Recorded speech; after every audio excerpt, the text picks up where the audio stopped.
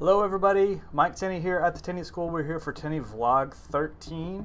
Today we're going to be talking about self-regulated learning, and we have a special guest joining us today, Dr. Janine Antonelli, an old friend of mine and a true expert in this topic. So I know that you will find her talk on this helpful. And for those of you not familiar with the Tenney Vlog, the vlog is a series of videos that we've put together on topics of interest to parents and educators. And we hope that by viewing these videos, you will help your students achieve the next level of success academically. And if you like this video, we'd love for you to subscribe to our channel or leave a comment down below. If you have some additional information or things that you'd like to share with us, please do so. And without further ado, we will get to my interview with Dr. Antonelli.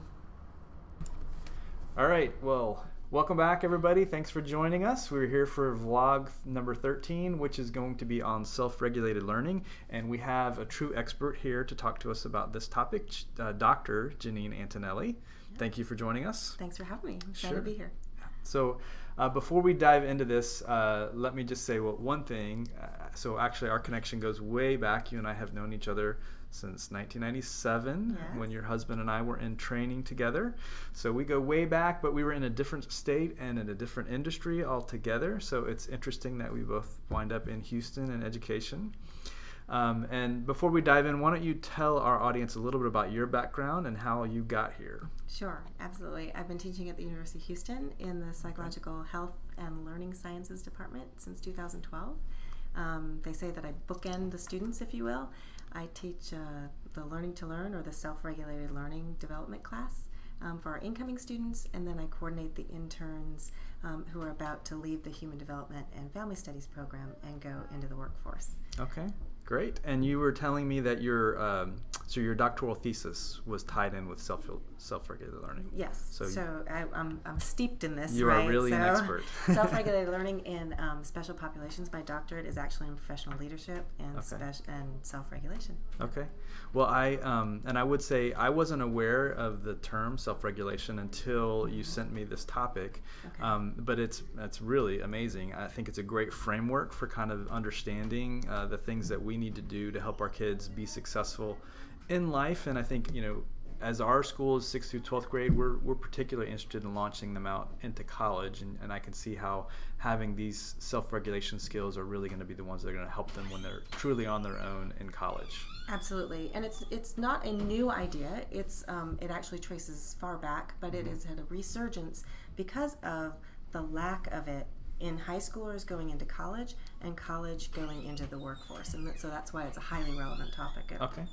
All right, so let's just start off by, if you could, give us an overview of what self-regulated learning is. Okay, self-regulated learning, first of all, slowing down, because it's tough to say if you try to say it too fast.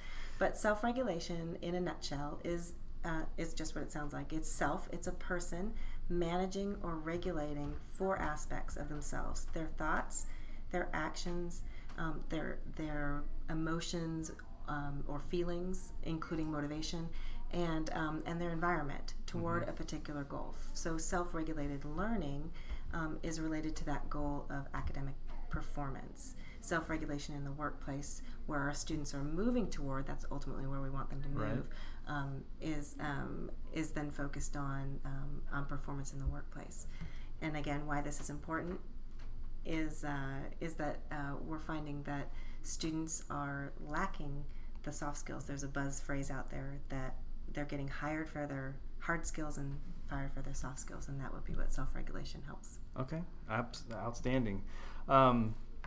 So let's talk about it in practice. So how would you use self-regulated learning in practice? Yeah, so it's taking those 4 areas and applying a process that's probably familiar to all of us. There's a beginning, a middle, and an end to everything. And there's a planning phase. You get ready to do something, then you do it, and then you reflect on whether or not it was successful.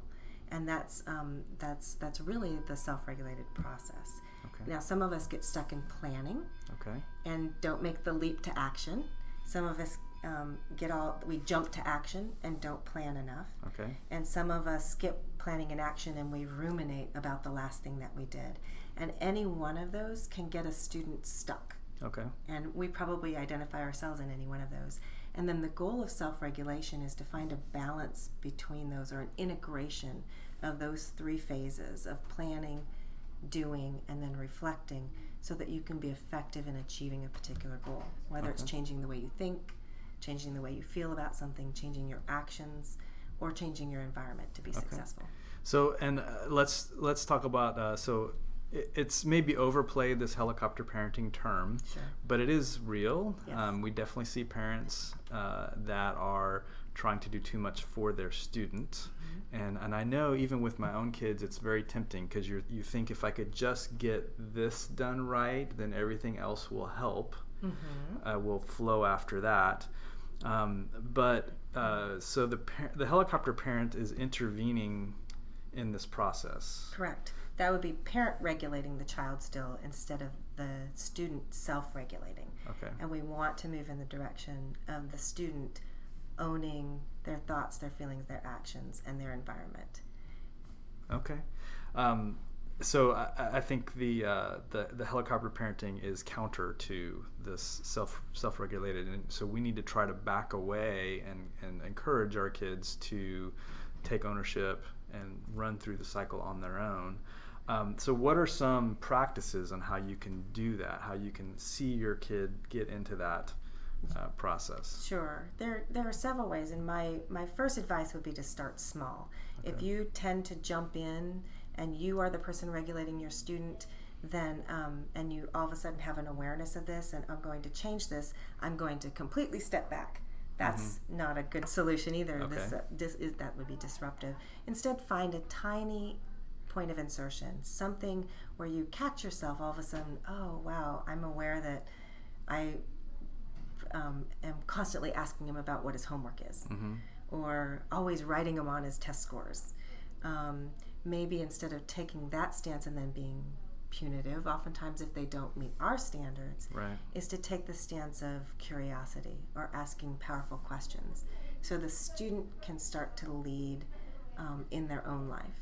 So we had talked a little bit before about a bad test grade, like why that would be. Instead of coming down hard on them, I can't believe you got this grade, what happened, that kind of questioning. You can ask that same question, what happened, in a gentler, more curious way that helps the student step through what did happen. How did I end up with this outcome? Was I expecting it? Was I expecting something different? In college, oftentimes what we find is students will believe that they had studied for a test and were ready. They read the whole textbook, and I knew everything.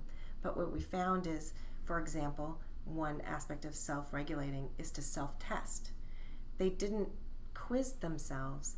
They felt that just by reading the textbook, and maybe your students might do the same thing, that familiarity, they felt that they knew the information.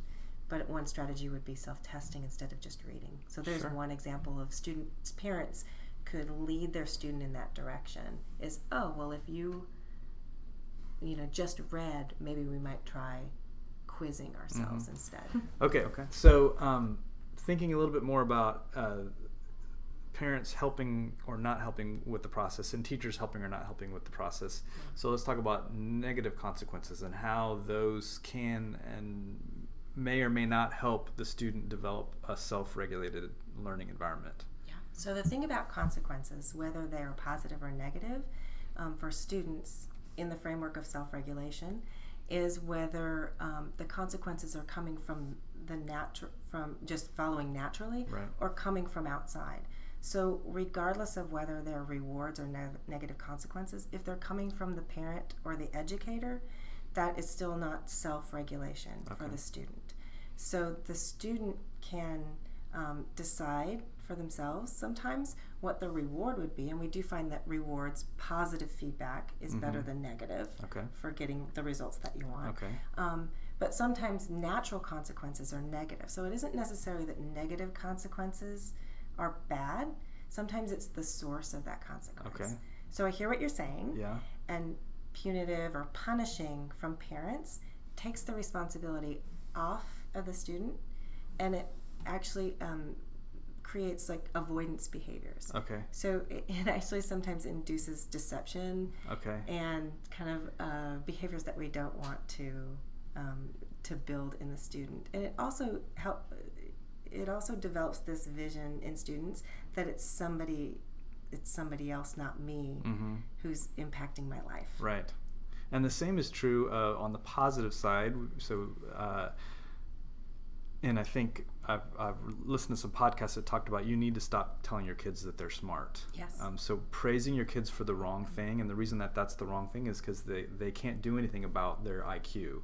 They're born with that. So by praising them for something they can't control, you're not helping your child. Right. And Carol Dweck calls that a fixed mindset. Okay. So you're focusing on things that are fixed and in the student's mind can't be changed. Okay. And if that's strongly tied over time to their identity, then if you criticize or praise that, then they take that on as being a reflection of them. Sure. Whereas if you take it a step out, and the flip side is growth mindset, and you focus on something like effort or attitude or behavior, things that they can constructive control. Behavior, something that they can have influence on, that's very empowering for students. They can see that this is something I can fix. Maybe I did it well, and I can see why I did it well, so I'll continue to do that. Okay. Or maybe I didn't do as well as I wanted to, and I can figure out, I can problem solve and change that and do better next time. Okay. And just let me see if I understand this too. This is kind of complicated. So ultimately we want our child to do well without external positive praises or consequences. Correct. But as part of being a parent, you need to set these up to try to coach them to go in that direction, right? So it's not Absolutely. like ultimately you don't want to have to use those for your child to be self-regulated, right? Right. But there has to be a strategy to how you use them to get them to that point. Yes, Okay. absolutely. And it's just like you said, it's a strategy. And there are many of them out there, and there are experts who can help lead you that way. There are community groups, and parents often talking with each other about what works and doesn't work is very helpful. But ultimately, you want to help raise the child's awareness about natural consequences. Okay. This is what happens, this is what will happen, positive or negative, if you do this thing. And parents can set up consequences, and if you do that, you definitely want to make the two choices that you give to your child be acceptable to you. Okay. So if you choose this, so there's a approach out there that if you choose X, then you choose Y. It's not if you choose X, then I'm going to do Y to you. You help the child to take ownership of both the action and the consequence or the reaction to that. Sure. Yeah. Does that answer your question? Yes, I think so. Yeah. So, and before we went on the air, we talked a little bit about you can use something like the SMART acronym to help. You talked about journaling is another way, and so I think specifically journaling is helping with that awareness piece. Absolutely. So it's tempting to scoot right past the self-awareness part. Okay. But we kind of tend to have a blind spot about ourselves. There's what we know about ourselves and don't know about ourselves, and there is what others know about us and what they don't know, and the intersection of what we don't know about ourselves and what others know about us is this blind spot, and we want to shrink that down, and there are different ways to do that, and journaling can help. Okay. It can reveal patterns, and kids can do this. It doesn't have to be more than a sentence, or it doesn't always have to be a complete sentence. You can jot notes to yourself about any behavior or thought or emotion that you want to change. Okay. Just kind of track it over time, and you can see a pattern, and that can help point us to different strategies that'll work. Okay. All right. Well, that's it for today. I hope you guys found that a helpful topic. For me, this framework is just an outstanding way to think about how we need to get our students ready to be off on their own in college and in life. And I'm sure that I personally could take away a few lessons learned from this video. So special thanks to Dr. Antonelli for coming out and doing this with us. And otherwise, we will see you next time.